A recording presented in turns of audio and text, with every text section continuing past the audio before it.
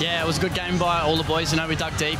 We knew that the opportunities would come, and it took a good strike from the end, but we knew that it would eventually come.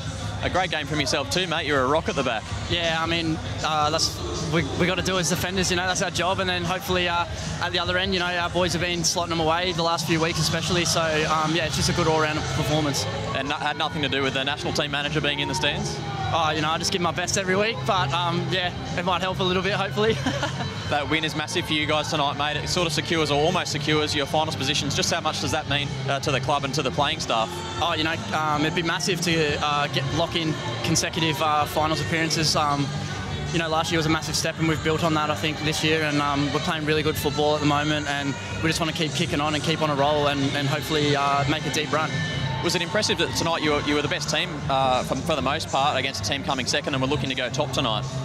Yeah, you know, there was heaps at stake for both teams, but you know, the home fans gave us a massive boost tonight, and I think that's how we got over the end. You know, they were just so supportive, and it was really loud, and the place was rocking.